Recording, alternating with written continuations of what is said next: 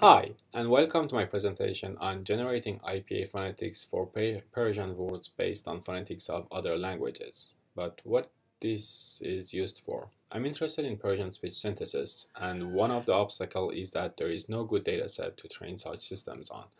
The first thing that is required for such systems is obviously how words are pronounced. To do this, I use the IPA or International Phonetics Alphabet, which is a well-adopted way to represent these pronunciations. My project's goal is to extract Persian words pronunciation from audio files, instead of entering them one by one, which is an error-prone and tedious task. But the problem of lack of good datasets still remains. To solve this, I'm leveraging the similarity between English and Persian phoneme. By training on English audios with corresponding IPAs, I'm hoping that the trained system will also do well in Persian audios. With this introduction, let's dive into the technical details. In my presentation, I will not enter the details of the coding part. I will make a dedicated video for that and link in the description. Also, the dataset gathering part was simple web crawling. You can see the code of my project on my GitHub page, but I will not discuss them here. Okay, let's start with how we hear. After all, many of the AI and machine learning methods are model based on how we do things and understand the world around us. The sound itself is a waveform. Then when this waveform enters the ear canal, it is somehow pre-processed before getting to the internal muscles and bones that actually do the hearing. Some of the frequencies are heightened and some of them are filtered in a nonlinear manner.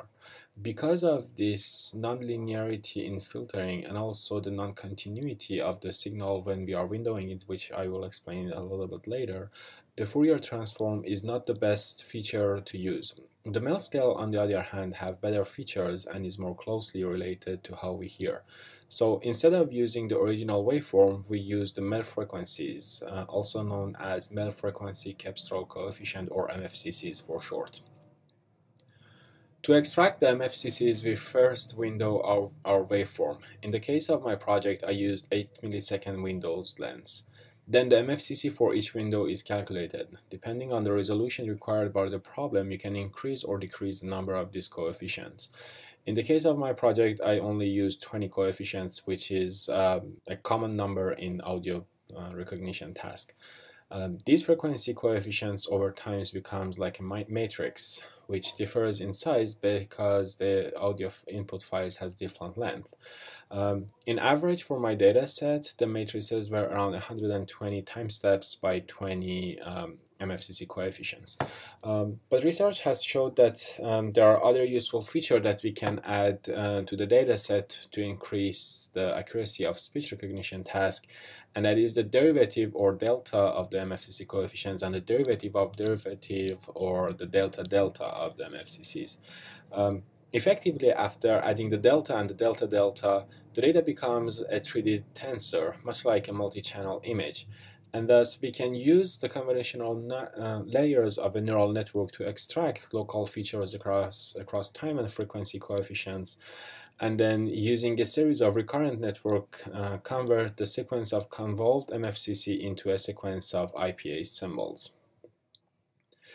There is one complication that I haven't mentioned yet, and that is phoneme have different length. Even in the sample of the same speaker, different phoneme, even the same phoneme may have different length. And we cannot classify each one of the RNN inputs independently because of this, because a series of these convolved MFCCs has to be grouped to make a single phoneme which correspond to a single letter in the alphabet of IPA. But the training data that we have lacks this segmentation of input to output. To overcome this problem, a special loss function was derived by Alex Gray et al. That is called the connectionist temporal classification, or CTC for short. The details of this loss function are beyond the scope of this presentation, but I strongly recommend everyone who wants to do automated speech recognition to read this paper. In short, the CTC maximizes the probability of the output sequence with a differentiable function that can be used later on to backpropagate the loss in the network and effectively train the neural network. The only limitation of this loss function is that the output length must be less than the RNN input length, and this is a critical point. The output length should be less than the RNN input length, not the length of the matrix that has been inputted to the convolutional layer. Since I use the convolutional layers in my network, my input length shrinked. In some cases, the input of the RNN layer was shorter than the output sequence, leading to error during the training.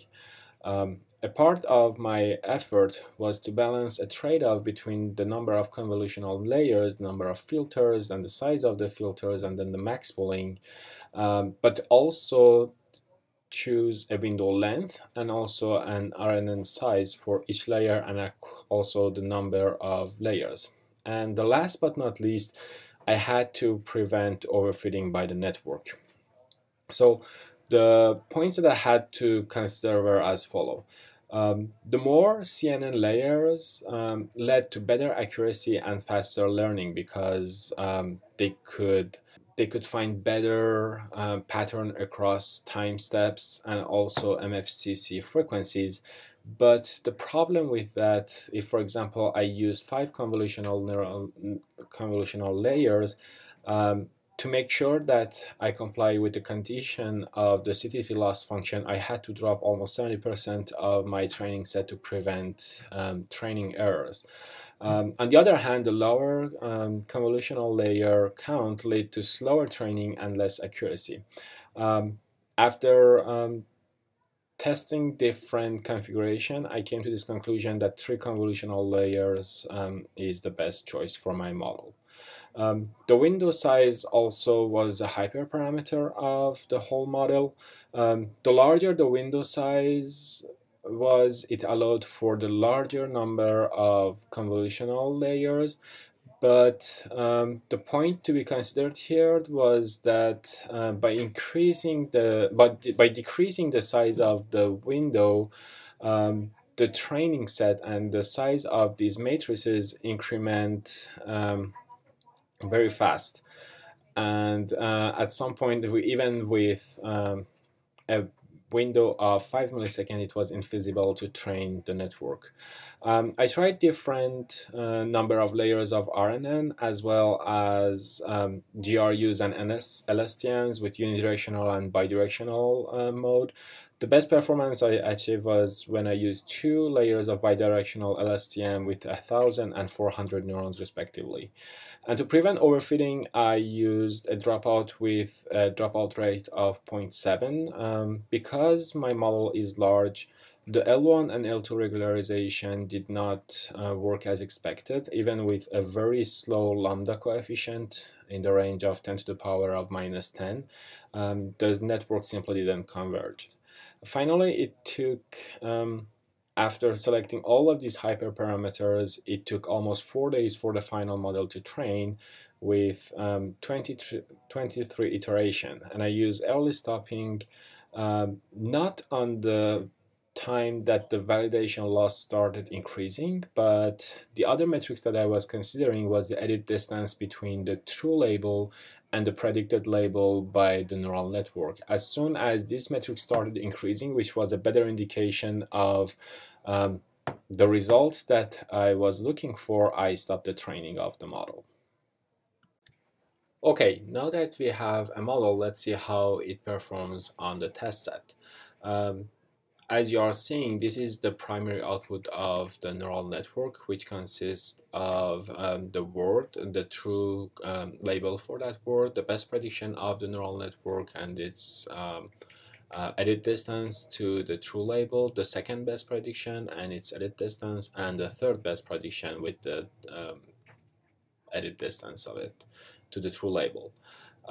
We can draw a confusion matrix between which character has been, which symbol of the IPA alphabet has been correctly detected by the neural network. You are looking at a normalized version of it. As you can see, most of the intensities are around the diagonal, which indicates that a correct classification has occurred. But there are some parts of the confusion matrix that has been constantly wrong. But when you consider the frequencies of these errors, you can see that when the confusion matrix is plotted based on their frequencies, all of the intensities are located on the diagonal.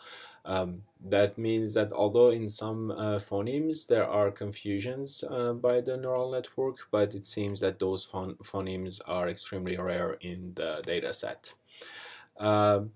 In terms of the best prediction edit distance, more than half of the items of the test set has been correctly predicted by the neural network, and more than 80% of the outputs have at most one edit distance to the true label.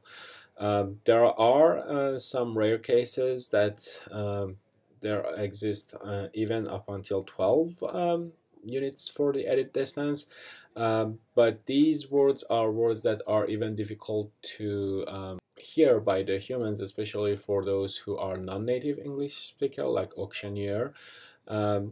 It is understandable that the neural network may have some difficulty to understand it. With this, I conclude my project for the Advanced Machine Learning course taught by Professor Jeremy Bolton. And you can also see the code completely on GitHub that I will also post in the description of this video. Thank you for watching this presentation.